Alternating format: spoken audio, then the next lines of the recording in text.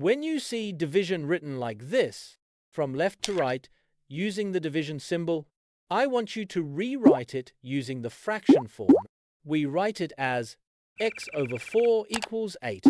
This helps us solve more easily, because using the fraction form makes it much simpler to cancel common factors and isolate the variable. Now that it's rewritten, let's solve it.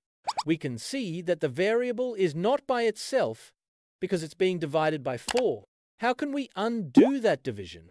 Yep, we undo division with multiplication. So we multiply both sides of the equation by 4.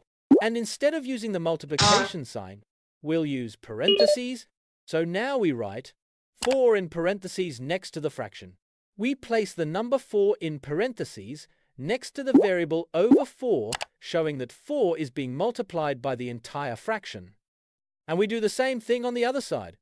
We multiply 8 by 4 using parentheses to show the multiplication. Now, let's simplify.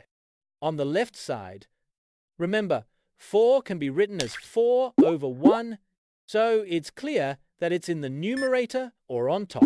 The 4's cancel. That leaves just x on the left. On the right, 8 times 4 equals 32. So the final answer is x equals 32.